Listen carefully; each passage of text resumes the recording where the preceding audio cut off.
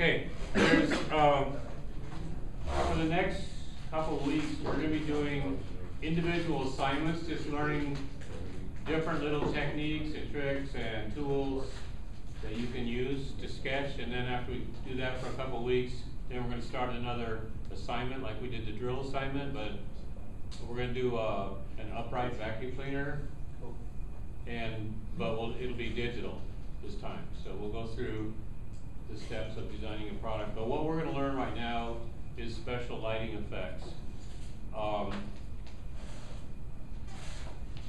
There's some tools in Photoshop that are kind of fun to play with. They can give you very dramatic lighting effects. So this is on D2L in session 18. So I'll go through these and then I'm just going to show you how to do it.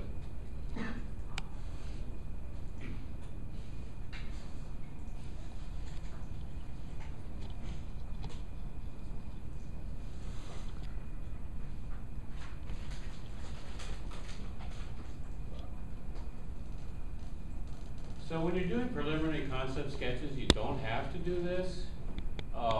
Maybe you would do this in the second round of sketches where you're wanting to dramatize or show off some of your ideas after you've already developed some ideas. You pick some that you like a little bit more and you want to try to get the boss to notice them when they're on the wall or something. So this strong lighting technique might be something that you would want to use. This is a student work from a previous class, but you see that there's a very strong light source. The shadows have been put in to reflect where the light's coming from, and high contrast. And we all know contrast is, contrast is king. Or queen if you want to be socially, politically correct. Here's some more student work.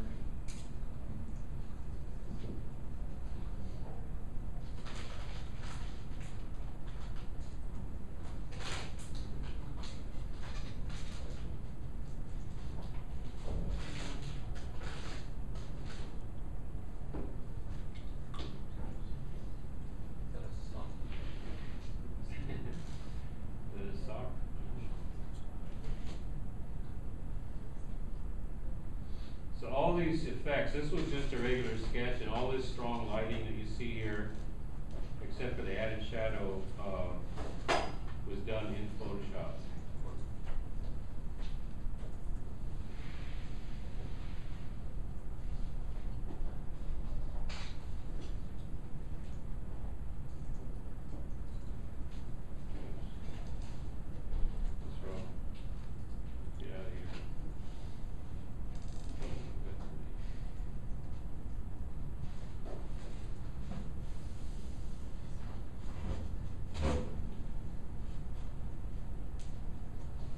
It's coming in the right size today. Last time I went on D2L and lined it, they were huge.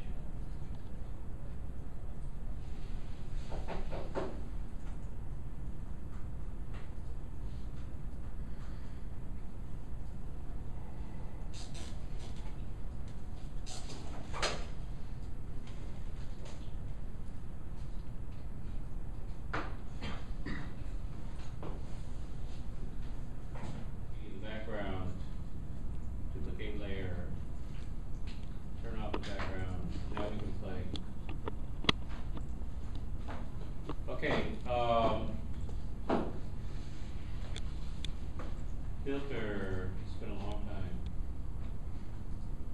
Hopefully I'm in the right place.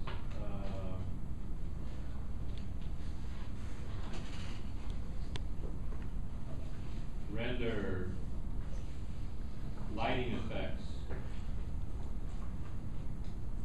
Oh boy, this is so much fun. Okay, so you pick, there's a whole bunch of different lighting effects here.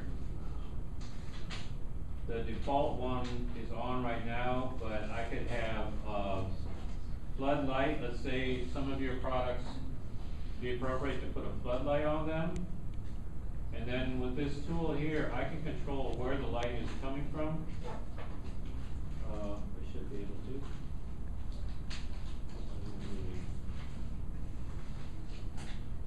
Come on, there it goes.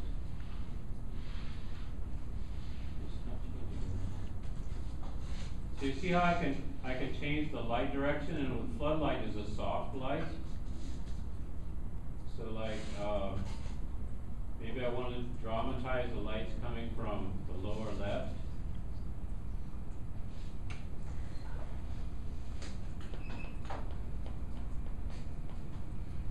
I can make the light wider, narrower. I'm just going to say okay and see how that gets. But there's all these tools here you can change.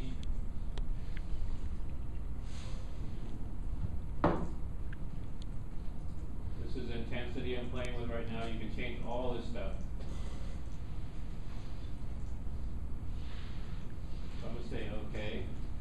Sweet. You can see how kind of drastically it can change an image.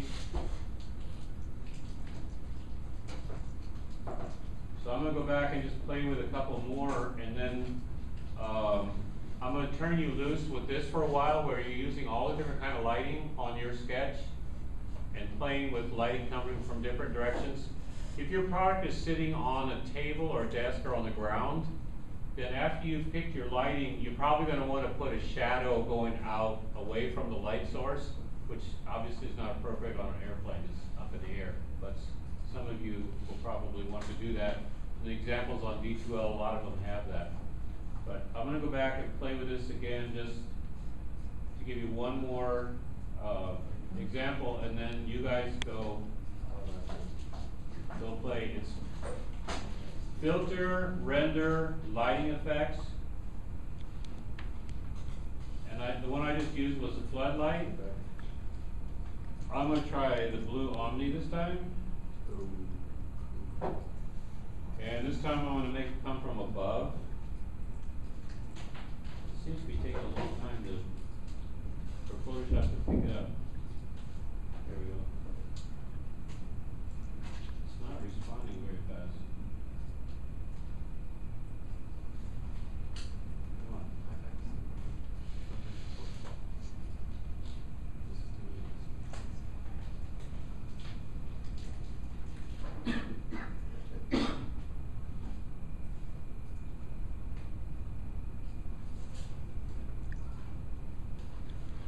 So there's, that's a little bit much.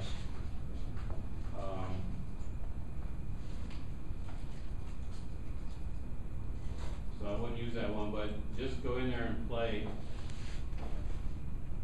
One that's nice is the multiple spotlight one. There's like, there's one that's got like,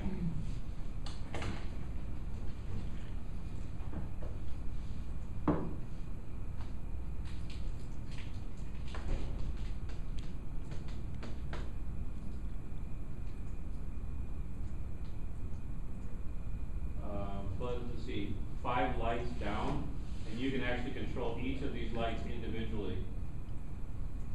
So like if you're, especially if it's an indoor product,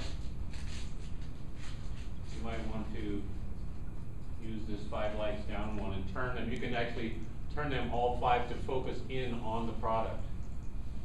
Like I could move this one, this outboard one over and then rotate it, just like putting a light on in a photo lab. You know, and this other outside one, I could move it over and put it on the product coming from the other direction. So you can keep playing with those.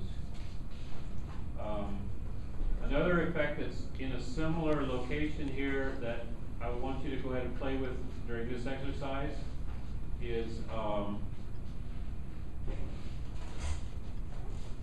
lens flare. this is actually very useful on products where you really want to bring focus to something. You can change the lens type here. You can change the brightness. But it's just like lens flare on a camera, and some of the examples that are on D2L, you see these lens flare circles, and it's very similar to an effect that happens with a camera. Okay, so take the time now, bring in a file that you want to play with for this assignment.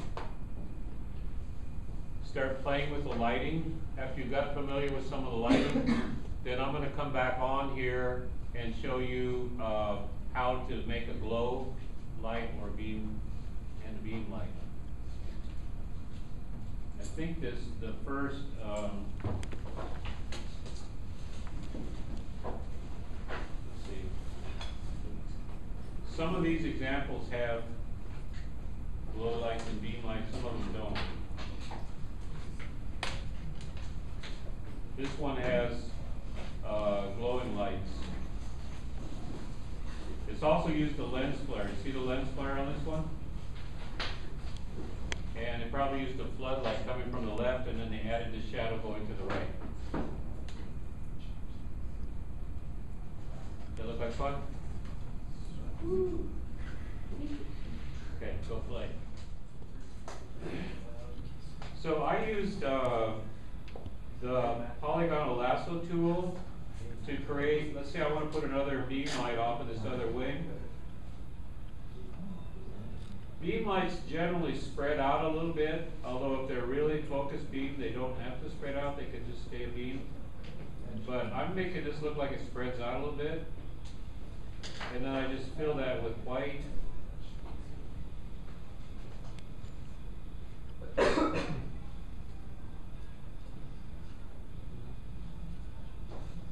And generally you'd want it to be a little bit brighter at the source and get a little less bright as it goes away from the source.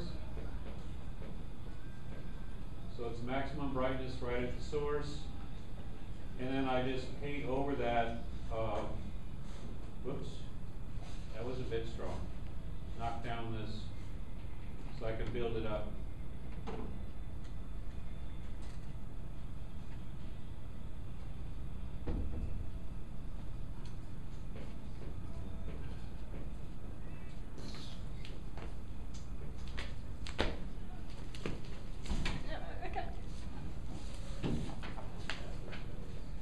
So I've got that central core of bright light, and then I'm kind of like blurring outside of that to, of course it looks better on my computer than it does on that screen.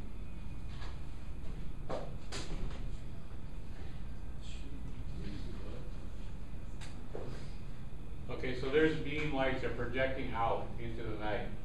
Okay. Now, glowing light. Let's say I just drew this little light on top of the airplane here. And I'm zooming in on that, and I want to make that a red glowing light. So I'm going to pick red. Maybe this place, one place where I do want a pretty pure color.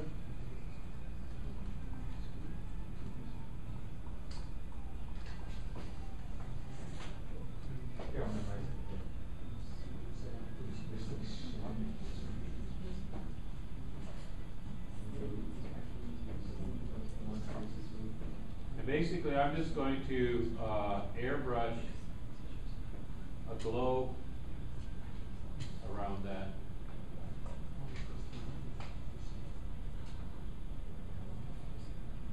To me, that's the simple, easy way. It's glowing up more than down because it is projecting up away from the light source. So that could be a glowing light that's on a computer keyboard or a mouse or a projector that has indicator lights on it. And, turn the lights off and see if it's any better. As usual, look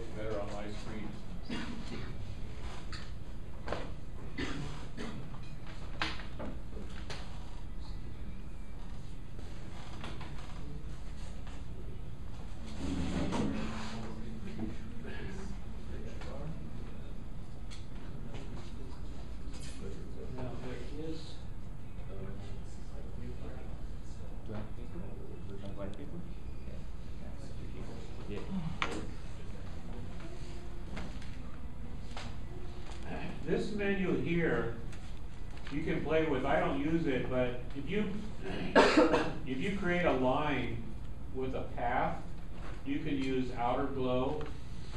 You can change the size of that glow. That's one of the ways you can do it with tool, but I just prefer to paint it on just like I showed you. This is really low tech and it's familiar to me to do it that way.